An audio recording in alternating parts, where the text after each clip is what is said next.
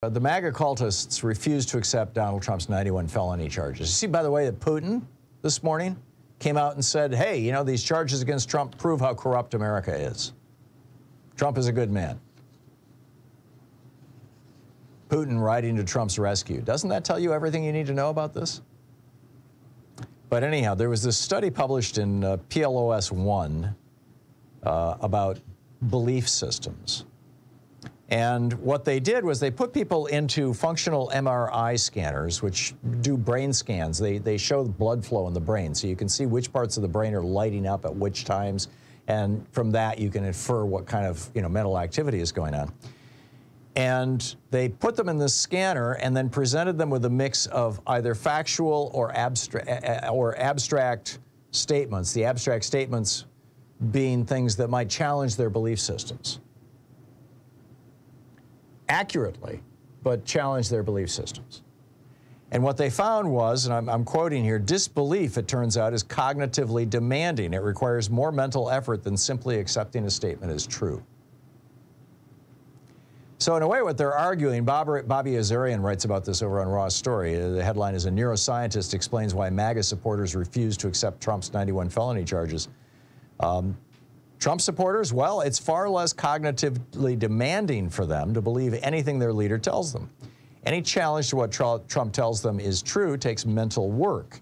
This means there is a psychological incentive for Trump loyalists to maintain their loyalty. And then it gets really fascinating. There's a study that was published in Psychology Today, or an article about the study was published in Psychology Today, in an article titled, "Why Evangelicals Are Wired to Believe Trump's Falsehoods."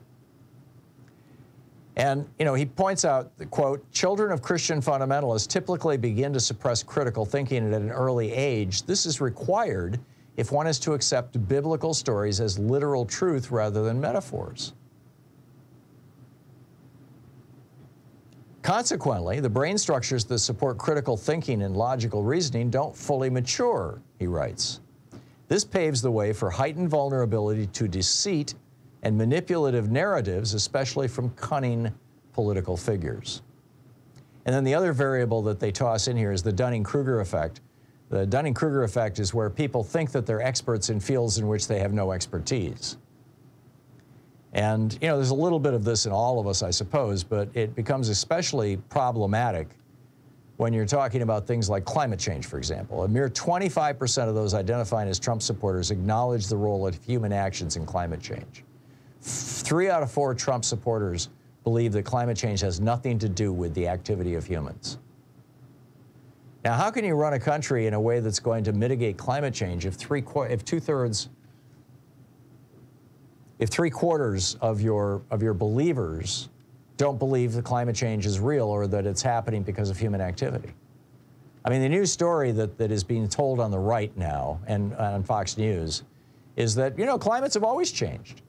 We've had glacier periods, we've had warm periods, we had, palm trees in the Arctic. Well, that's all true. Climates have changed a lot, but they tend to change on these 125,000-year cycles and these 35,000-year cycles within them that are caused, by the Earth's relative position to the sun. And those changes tend to happen very slowly over time. The very rapid changes we've had in climate, like the one that brought about the Permian mass extinction, that was the result of volcanic activity in Siberia. They called them the Siberian traps. It was just miles and miles and miles of the Earth opened up, and hundreds of billions of tons of lava poured out and heated the atmosphere and filled the atmosphere with poisonous gases that were greenhouse gases as well. And the result of that was, over the period of the next just few decades, most life on Earth was destroyed. But that's probably a better analog to what's happening right now than to climate change that's the result of, circling around the sun.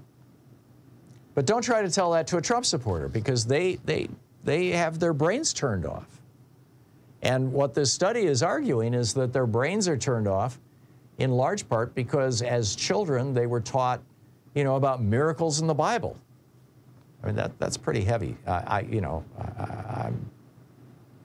actually not opposed to teaching children, you know, about miracles in the Bible, although I think it's probably important to throw in a few caveats or say, you know, this is the story, but, you know, or this is the tradition that we passed down.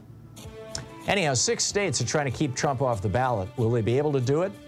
And America has faced $23 billion in extreme weather disasters so far this year. This is one of the reasons why insurance rates have tripled in Florida since Ron DeSantis became governor. What are we going to do about this? Stay tuned. I'll get into those topics right after this.